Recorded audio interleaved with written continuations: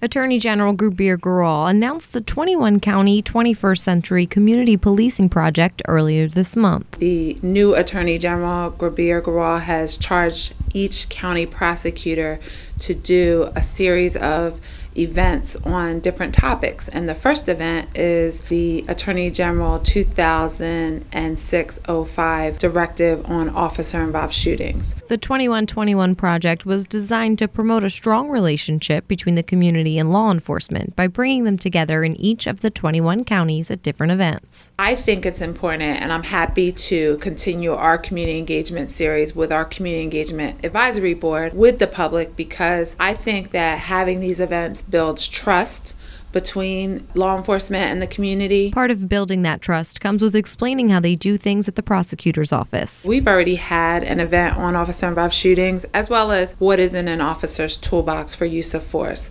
But we're going to go over the directive again, explain how we do officer-involved shooting investigations so that the public is familiar with that. The prosecutor believes in tackling a topic before being faced with the issue during a crisis. I am just of the thought process that it's better to deal with the tough, difficult topics head on through dialogue. We may not always agree, but sometimes we have to agree to disagree on how things are conducted. But that's better done in a calm setting rather than in a crisis. The event will be held at 6 p.m. on May 24th at Union Baptist Temple in Bridgeton. It's an opportunity for the public to have a dialogue with me, and I give my word I will answer the questions that I can answer as best I can. Next month's event is the first installment of the 2121 project. Other events in the series will touch on topics such as immigration enforcement, opioids, and biased crimes. I'm Kimberly Carr for SNJ Today.